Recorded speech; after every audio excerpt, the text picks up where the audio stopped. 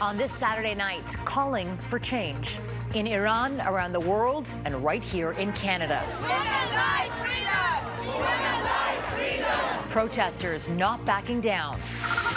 From respected filmmaker to living in a tent, new details about the man accused of killing an RCMP officer. Taking a bite out of inflation, why some experts say switching grocery stores could be a smart choice.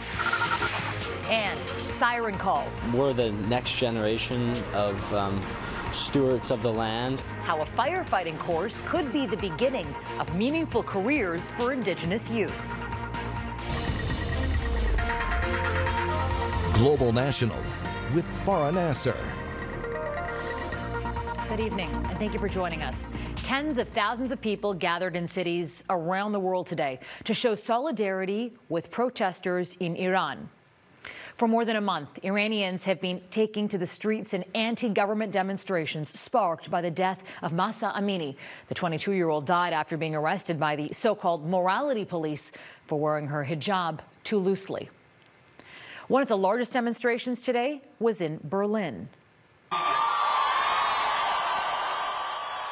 There, tens of thousands of people packed into the city, some traveling to Germany from other countries, including Canada, to show support. Mike Drolet has more on the growing worldwide momentum and the response from Iran. Women like freedom! Women like freedom! Protests condemning the regime in Iran are nothing new, but all this feels different. Toronto's large Iranian diaspora took to the streets to demand change within Iran, delivering the same message on political and human rights as groups did in Halifax and other cities across Canada. European cities saw similar protests. By far the largest was in Berlin, with 80,000 people speaking for one. I am Mahsa Amini's voice. Mahsa Amini was 22 years old when she was detained in mid-September by Iran's morality police for not wearing a hijab correctly. Her suspicious death while in custody set off a series of protests and riots throughout the country, which 5 weeks later continued to gather steam. On Friday night, protesters chanted for a regime change in the normally quiet city of Zaidan. Hardline clerics within Iran have urged security forces to respond with force, and they've obliged. Over 200 protesters have reportedly been killed and thousands more arrested. Facing pressure at the United Nations, Iran was unequivocal. Stay out of our business. We advise those Western states that they are not required to act as guardians or caretakers of Iranian women or speak on their behalf. Yet enough women in Iran are doing just that by publicly and defiantly cutting off their hair. And this week, the regime faced yet another crisis when professional climber Elnaz Rakabi competed in South Korea without her hijab. All eyes were on her when she returned to Tehran, where she said she had made a mistake and forgot to wear it, a statement human rights groups believe was coerced. They now worry she's under house arrest, unable to speak her mind. Which is why these protests show no signs of letting up. Mike Drolet, Global News, Toronto. China's president has strengthened his power this weekend, cementing his status in the country's ruling Communist Party. The once in 5 years Congress amended the party's constitution to solidify Xi Jinping's role. But the usually highly choreographed meeting included an unexpected element. The president's immediate predecessor, Hu Jintao, was escorted out of the closing ceremony. The 79-year-old had been seated next to Xi and looked distressed as he was led off stage by two men. Chinese state media is reporting that Hu was removed because he felt unwell. And we're learning more details about a man accused of killing RCMP Constable Shaelyn in British Columbia this week. Jongwon Ham had been living in a tent in a park, but before that he lived and worked in Toronto as an award-winning filmmaker. Rumina Daya has the details on what a friend close to Ham describes as a downward spiral. 뭐라도 좀 마시지 그래. How did 37-year-old Jongwon Ham go from talented actor and Emmy Award-winning filmmaker to living in a tent in Burnaby, now charged with the first-degree murder of RCMP Constable Shaelyn? An impressive resume of film and television work spanning nearly a decade. Ham starring here in a Korean short film for which he won the Audience Choice Award in 2013. One of Ham's close friends tells us he's devastated. He says Ham was falsely accused of sex assault in Toronto years ago, and the strain of that investigation sent Ham to a dark place. A social media post on Ham's page saying, "What's next? Entrapment?" Global News has confirmed with police sources in BC and Ontario, Ham was charged with sexual assault in Toronto in 2014. But it took 3 years before the charge was withdrawn. For Ham, catastrophic damage had been done. A mental health downward spiral ensued. Ham lost contact with friends and disappeared from social media 4 years ago.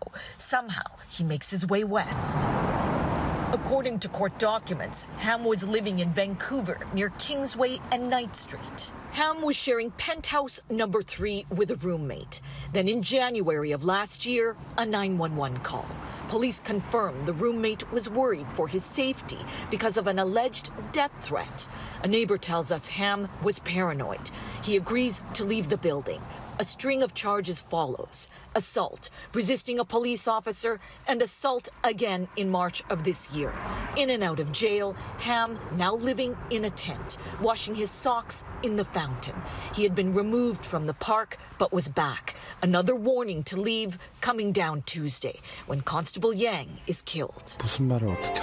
A shocking fall from grace for a respected rising star. Ham's next appearance will be in a Vancouver courtroom November 2nd to deal with the murder charge. Rumina Daya, Global News.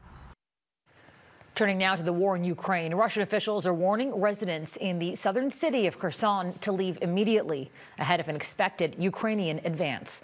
Over the last few days, thousands of people have been leaving the city by crossing a major river. They are being moved deeper into Russian-held territory. Ukrainian forces are hoping to retake the city, which has been under Russian control since the early days of the war. The cost of food is a big concern right now. Food inflation has surged to a 41-year high, climbing faster than overall inflation, which has cooled slightly in the past few weeks. That's forced households to cut back on dining out and on groceries. Many wonder if switching grocery stores can help them save even more. And Gaviola has more on what the experts are suggesting. Brand loyalty is out, saving on your grocery bill is in. We're seeing an uptick in consumers wanting to shop at lower-end grocery stores, though places where they may not have all the bells and whistles because they're getting a better price. Food inflation means your dollars don't go as far as they used to. The days of shopping where you've always shopped because it's close to home or work are over for many. I see between stores which one are cheaper, and I go there. Cereal, pasta and baked goods prices are up about 18% in the past year. Fresh fruit, 13% more expensive. Fresh vegetables, 12%. For a lot of us, it now means buying frozen. The nutrients, the goodness in them is locked in. They may not look as good or taste as good as the fresh, but they're typically cheaper. Prices of citrus fruits, berries, nuts, lettuce, all items we import from the U.S. and Mexico are going to continue climbing as winter weather adds time and cost to transporting them. The weaker Canadian dollar is a factor too. So are rising fertilizer, pesticide and labor costs.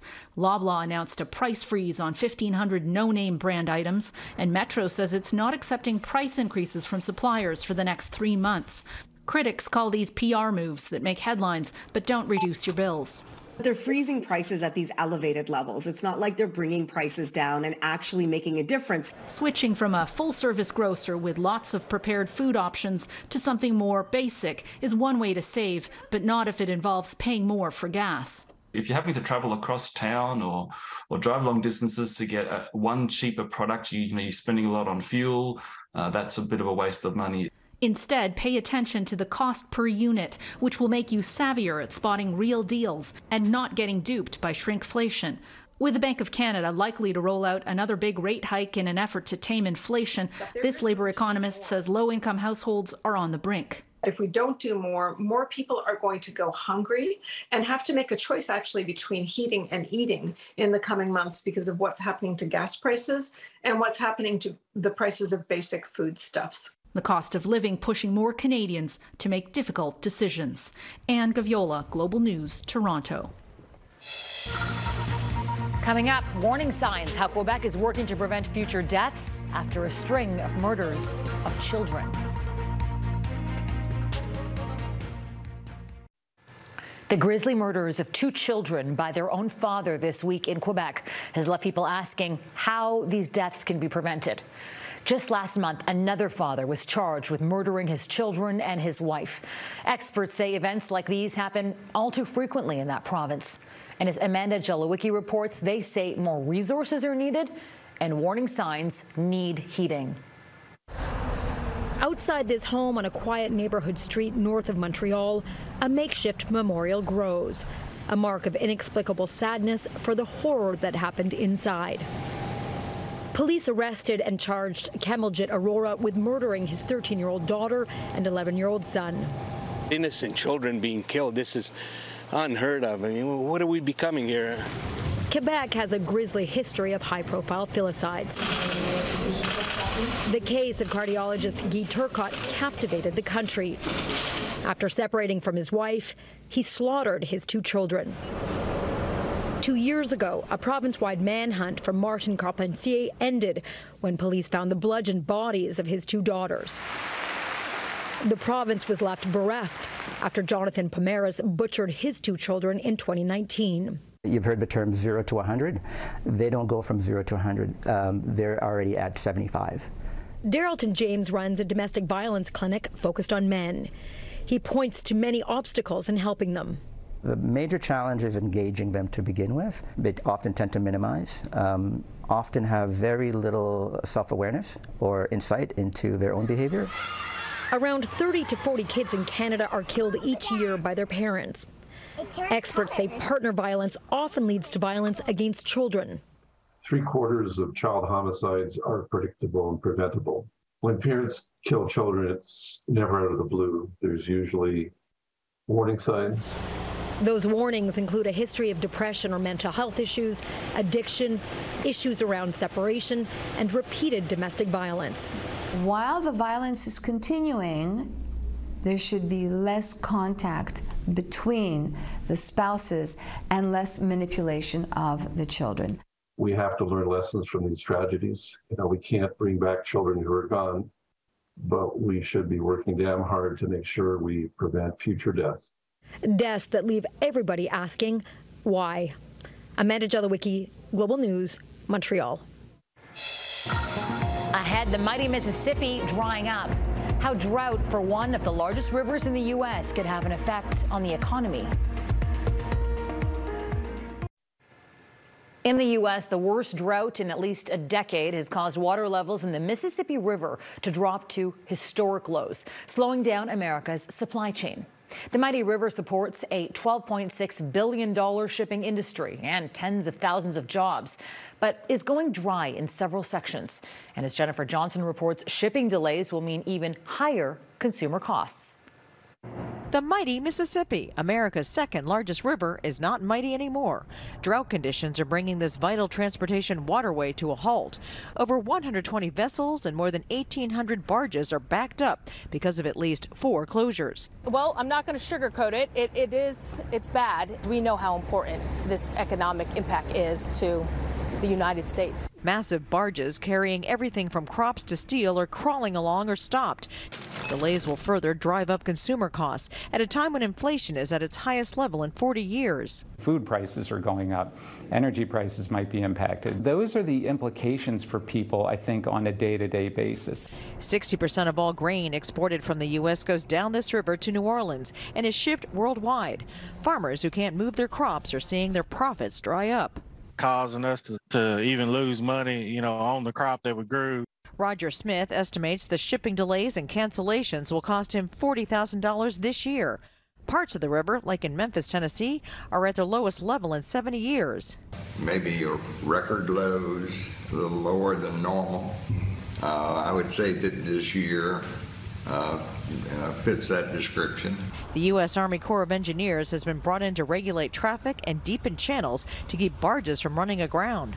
Sometimes a walking path, it can get that severe. But while industries wait and hope no major barge gets stuck, shutting the whole waterway down, archaeologists are making discoveries they never imagined. Century-old shipwrecks are coming to life as the waters recede. 15 years I've been an office-bound bureaucrat, and so this is one of the cooler things I've seen in those 15 years. Unfortunately, rain hasn't been seen too often either, and industries that rely on this river are hoping Mother Nature will come to the rescue. But significant amounts of precipitation are not in the forecast, as this river, which runs through 10 states, continues to shrink. Jennifer Johnson, Global News, Washington. Next, igniting careers, how a BC-based training program is helping to spark interest for young Canadians to get into firefighting. Recent rain and the cooler temperatures we've seen across Canada are bringing some relief to what's been a fierce and long-running fire season. In BC, where more than 200 fires are still burning, a training program is hoping to ignite interest for young Canadians to become firefighters. It's a profession that will likely be relied on more heavily going forward. The course is open to anyone, but as Kylie Stanton reports, it's hoped that First Nations youth in particular hear the siren call. This turns on. They start with the basics and work their way up. Participants here are learning the ins and outs of fighting fires. You want to come down your body. But the real goal is to light a spark. So far, we've learned a lot about the equipment. This is going to be a relay race. Yeah, 60 seconds each, essentially. Let's go! How to put it on and take it off. We just did some communication drills with the walkie-talkies. Stretch them out. Copy. The First Nations Emergency Services Society's Fire Prevention Youth Boot Camp has everyone fired up. A 3-day course, possibly the start of some long and meaningful careers. We feel that the First Nations youth can be the future, the stewards of the land moving forward, and able to protect their homes and communities.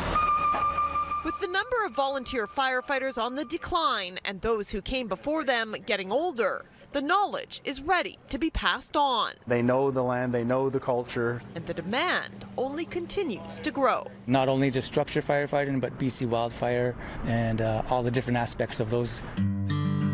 For hundreds, if not thousands of years, First Nations have been making the land safer for everyone through cultural burning practices. And the purpose of this is actually to reduce some fuel loading. If done properly, it helps to thin out the forests, get rid of the fuels, while releasing nutrients. Bring the hose line around. The hope is by opening the door here, it will ignite something in First Nations youth. Excellent. Someone else grab the feet. Ultimately, bringing them back to their land. We're the next generation of stewards of the land, so it's important to remember that as we move forward. Kylie Stanton, Global News. And that's Global National for this Saturday night. I'm Farah Nasser. On behalf of our whole team here at Global National, I want to thank you so much for spending part of your evening with us.